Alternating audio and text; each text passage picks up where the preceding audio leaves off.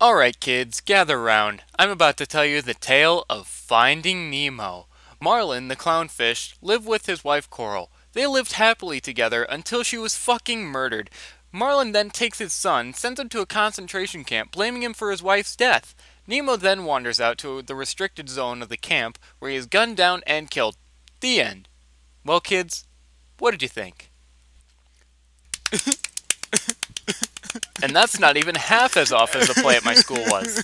Alright, so the only reason I went to this play in the first place was because we were forced to see a preview of it because it was being shown during school and most of the band was in it and I'm in band class so I had to see it. My buddy and I were reading the script and it says a bird straight up overdoses on pills, so I went to see the way they managed that. Alright, so it wasn't about Finding Nemo, it was about Horton Hears a Who. It was a Dr. Seuss themed play and that was the story they wanted to tell. So you know the book, right?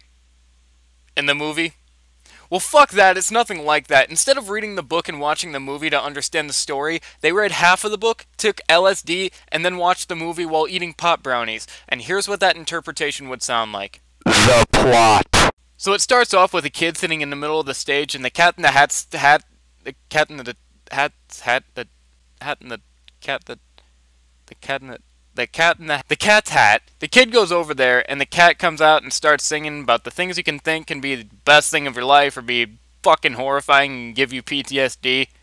But it's usually somewhere in between. So the cat sings this, then it cuts to Horton just vibing. Then he hears the help sound from the dust, so he starts talking to the kid.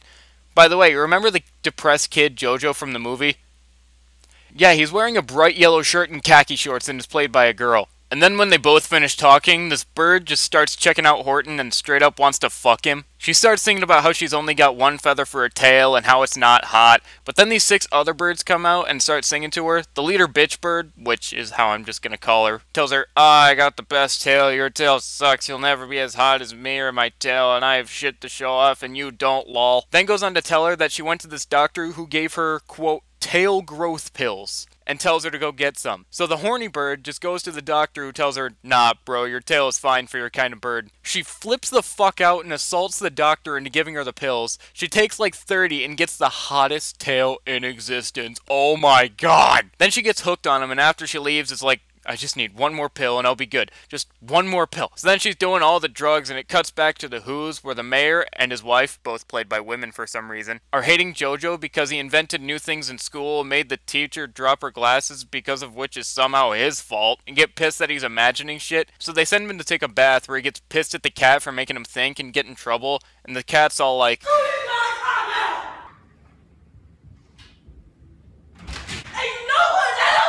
so then Jojo starts thinking about if the bath was a pool and had fish and shit. He gets lost in thought, fucking floods the house, makes the ceiling cave in on itself, and destroys everything in the house. But when his parents come in and are all pissed at him, they're not pissed at the fact that he destroyed the house. They're pissed that he was thinking again. So they say they'll deal with him tomorrow, the pieces of shit, and are talking to each other about how to fix him. And the cat gives them a pamphlet about military school, which the parents are fucking willing to do.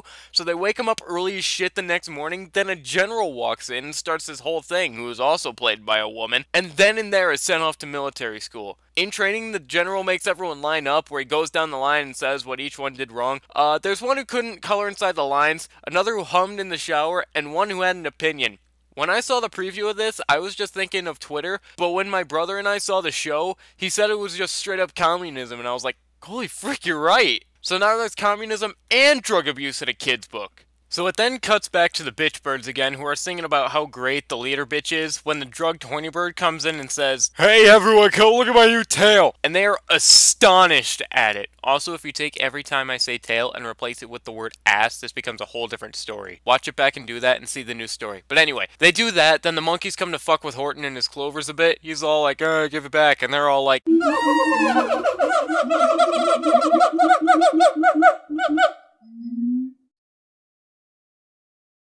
yeah. So Horton runs after them and the kangaroo, which, by the way, is the only good singer in the whole musical, is like, I'm gonna give it to this emo-ass motherfucker and he's literally gonna fuck this clover to pieces. Horton's all like, no. The dude throws it into a field of clovers and Horton's again all like, no. And instead of leaving it where it'll be safe because no one will ever go down there, he goes down and looks for it. The cat comes out and tells the audience how lucky we are in the form of song, then Act 1 ends. Now at this point, me and my brother are already pissed and confused as fuck at this, and we thought it was almost over, but nah, that was just the halfway point. We consider leaving, but I want to see the bird overdose, and I paid 20 bucks for this, so we're suffering through this motherfucker. Act 2 starts with the leader bitch bird sitting in a tree with her egg, and Horton comes along, and she's like, hey yo Horton, my husband left me, and I have this egg that I don't want. Can you watch it for just the afternoon? Just the afternoon. It won't be that long. It's just one afternoon. You know, this bird gave such little of a shit about her kid. She could have been like, oh, my kid's got a respiratory virus? Oh, hot dog. Horton, being the dumb fuck he is, says, yeah, and she leaves to go on vacation after abandoning her fucking child. So Horton puts that egg far up his ass and sits on it for, and I quote, 52 weeks, which according to Google is a whole ass year. So that dumb fuck sat on this egg that isn't even his, not moving, not eating, not looking for the who's, which was his main plan in the first place, For a fucking year! and you might be thinking, oh, so she comes back after a year, right? Wrong. Horton gets fucking poached by hunters, then sold into slavery at a fucking circus. And you remember the horny bird that wanted Horton dick that would kill her if she tried to eat said dick? She could have saved him, but her ass got too fat from the pills that she couldn't. That's literally a whole point in the play. Her ass was too fat, she couldn't save Horton. Anyway, Horton's living the dream in slavery for a bit, then the horny bird comes and is like, hey yo Horton, sorry my ass is so fat I couldn't save you, so I did the only reasonable thing and fucking cut my tail off, okay bye. Then the leader bitch bird comes back from vacation because she's bored and goes to the fucking circus. And she sees Horton, who's all like, I offer you a nice egg in this trying time. I warmed it up in my ass for a whole year and it's fucking hard-boiled at this point. She says, well, look at you, Mr. Big Guy. You've done such a great job. I'm gonna let you keep it because you're so cool and awesome and cool and bye. So he's like, okay, that's fair. I guess I am pretty cool. All the while, the Who's are dying or something, and everyone needs that Horton drug that Horton must bring every time he comes because they're all dying when he's not there. But you know who really does die? So you remember that military part, right? Where JoJo was sent into communism? Yeah. Well, it turns out he was also sent into fucking war to fight. All because he decided to think on his own. So he's fed up with the general's shit, gives him his shit, says, fuck you, I'm leaving. The general says, bruh, you're going into a minefield, you're gonna die. Not when I'm the main character, and I have the power of imagination. So then the general goes to his mayor and his wife, JoJo's mom and dad, and says, yeah, your kid's dead, here's his shit, okay, bye. The parents are all shocked and sad about it, so they're crying. It cuts to JoJo in this red void that I thought was hell at first, then it changed to gray, so I thought it was purgatory, but then his parents show up for some fucking reason, and he's still alive after stepping on a motherfucking landmine. This fetus of a child stepped on a landmine and lived. For the love of God, he could have got hit with a flying ice cream truck.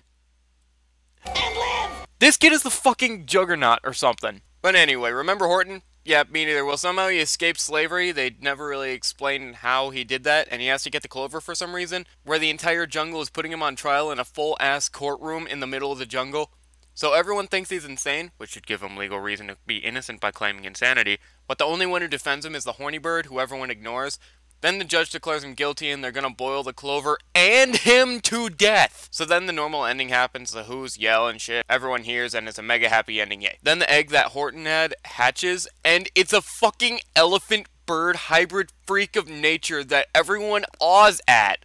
Then the play ends. After the show, when the curtain fell, the cast went all like, whoa, and fell over, and I turned to my brother and said, finally, they're dead. That's what we've been waiting for! That also reminds me, in the parts where the Who's are singing, the Grinch is a part of it, and he looks like Shrek.